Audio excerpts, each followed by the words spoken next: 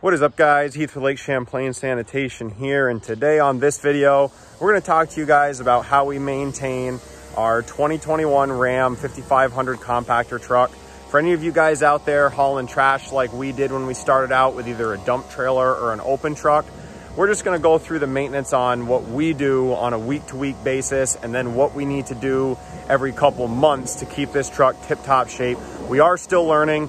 Tyler's running the pressure washer. That's going to be a little bit of background noise behind me, but he's washing the other side of the truck. We're going to show you guys where we grease the the hydraulic filter, and obviously what intervals we're doing the oil filter at. So if this is your first time tuning into the channel, guys, this is our 2021 Ram 5500 Cummins diesel with an 8-yard curb tender packer on it. We ordered this truck from under CDL.com. Pretty sharp looking rig, very high tech. As you guys can see, we do have the cart tipper option as well as the winch. We have not used the winch yet just because we're not getting into commercial containers, but I'll give you guys a better look of the winch. Up above, you can do 2, 3, and 4-yard dumpsters, they tell me, with this truck. We just haven't done that yet. So the first thing we're due every week, guys, and Tyler does a lot of this maintenance for us as part of his role, is he's gonna pressure wash the truck. Basically, we pressure wash the body of the truck, hit it with some turtle wax, quick wax.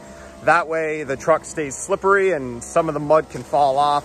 That way it looks more like this side of the truck when we're done. As well as cleaning the windows, he's gonna clean the rims. We'll use Simple Green underneath the truck to break up some of the mud and muck. That's just like a multi-purpose degreaser / cleaner. And then once he has cleaned the whole truck, he's gonna grease the truck, and we'll show you the main grease points on this Ram 5500 now. So our cart tipper, guys, we clean this thing up every single week. This only has a couple actual grease fittings on it, right here and right here. And then what we'll do, one thing I don't really like, they don't have a grease fitting for this piston, if you will, right here, this shaft. So we'll manually bring it in and out and put grease on it, because this tipper is tipping hundreds of carts a week and getting used a lot of times, every single week, every single day. Make sure everything's tight and good to go on this end here.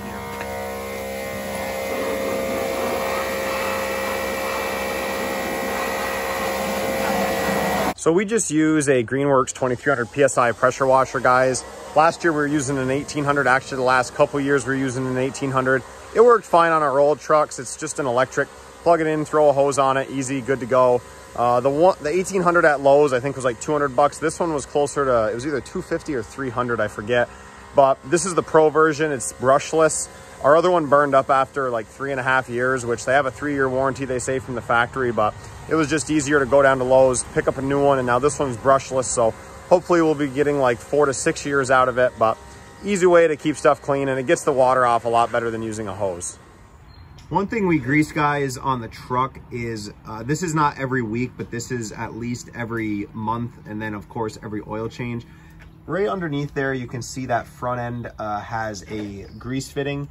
And on the front ends of these Rams, they're notorious for, you know, breaking down, but we try to really keep the grease on the truck end as well as the packer. So back to some grease fittings on the truck itself. As you guys could see up here, these ones are capped, which is pretty nice. You have a grease fitting there, a grease fitting tucked away right here. And then as far as other parts on the truck, we're gonna need to go on the inside. Tyler will hit all these pretty much every single week. We got one here, again, the same on that side as well. And as we come around to this side of the truck, guys, pretty simple. I think in total there's like 8 to 10 fittings he has to hit. The same thing down here has the same grease fitting, as well as up above there on the main piston. As far as inside the body, guys, up above, there's gonna be fitting up there that he's gonna hit, and then you can't see, but down in there on the pack blade, there at the bottom of that, pivot, there is one as well. So once Tyler's greased the truck, guys, he's washed the truck, he's thrown a quick wax spray on it.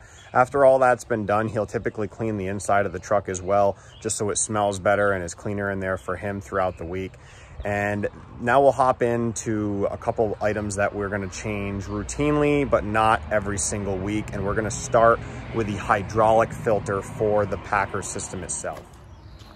So we're getting ready to change this filter here, guys, for the first time since we bought the truck. They say the break-in is 50 to 100 hours of use on the PTO. And then after that, you can go anywhere from 200 to 250 hours or once a year, depending on how much you use the truck. We've got a couple different filters. I ordered a couple from Curb Tender distributor, and then I did a cross to a Donaldson filter. So we're gonna thread them on today, and that way I can give you guys some options, hopefully by the time this video gets released, in the description of what part number to actually use for this. So that filter, guys, for a business our size with about 650 houses that we're servicing every week, we realistically run the truck. Tyler runs at about 32 hours of driving. I would say packing hours is only maybe 10, if that, hours a week, but the actual compactor is running maybe closer to like 6. I don't know how you would calculate the PTO running aside from literally timing it. If you guys have a way to calculate PTO hours versus truck running hours on a small truck like this, let me know in the comments below how you guys calculate that. But that puts us at changing that filter once, twice a year. I did talk to a guy, Mike Swift, shout out to you. Thank you for all the info the other day, about actually draining the hydraulic system and putting a lighter weight oil in the winter.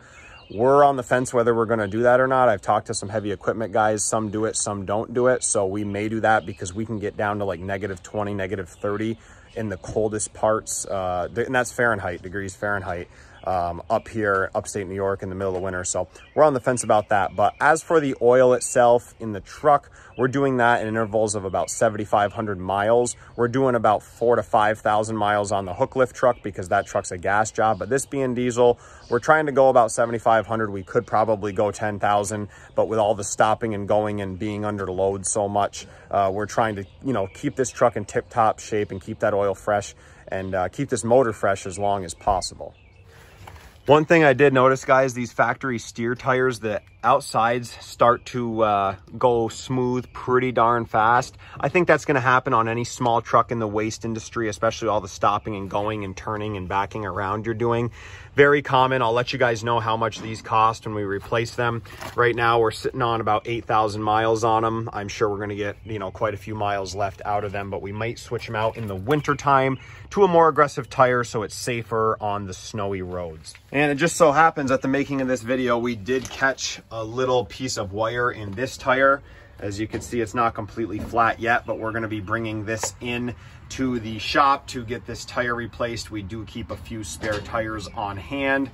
Luckily, from when I bought the other 5500, I put new tires on that and kept the spares, and they are the same 19.5, the 225/70 19.5s that stay on, that come on this truck as well. So we should be okay on a couple spare tires for at least a little while. That's about it, guys, for weekly maintenance. So we're gonna just wrap it up here with a little summary of what we do in the order we do it in each week. Tyler brings over the truck. He's gonna wash the truck. So he's gonna pressure wash the truck. He's gonna throw a quick thing of spray grease on it, or spray wax on it. He's then gonna grease around the Packer body inside and out. Check for anything that needs to be repaired or replaced. He'll also grease and check the cart tipper is in working function. Then you'll do another walk around of the truck once it's clean, looking at the tires like we caught today, that tire problem that we're gonna be fixing.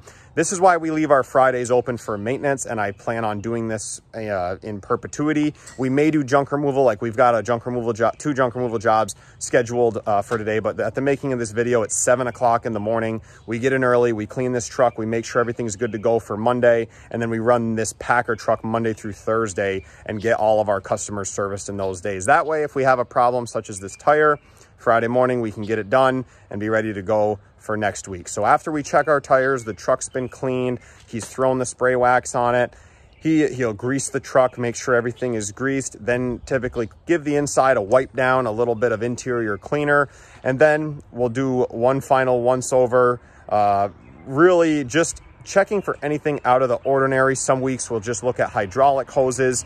Some weeks we'll grease the front end of the truck, like I said, depending on what interval in the month it is. And then other than that, guys, it's at the rate of miles we're doing, it's every 3 to 4 months we're doing the oil, because we put a couple thousand miles on this truck a month. And then every 6 to 12 months, we're going to be now doing that hydraulic filter. So I hope you guys enjoyed this video. If you have a business that's scaling and you're going to be getting to the size we are, or if you have a really big business and you're just looking at getting into one of these trucks to maybe save on fuel and save on under CDL costs because the labor is a little bit cheaper, hope this video helped you guys out. This is some normal maintenance that we do. If there's anything else that we're missing, please let us know in the comments below. As always, guys, we appreciate you watching. If you like this content, please like and subscribe to these videos, and we'll see you next time.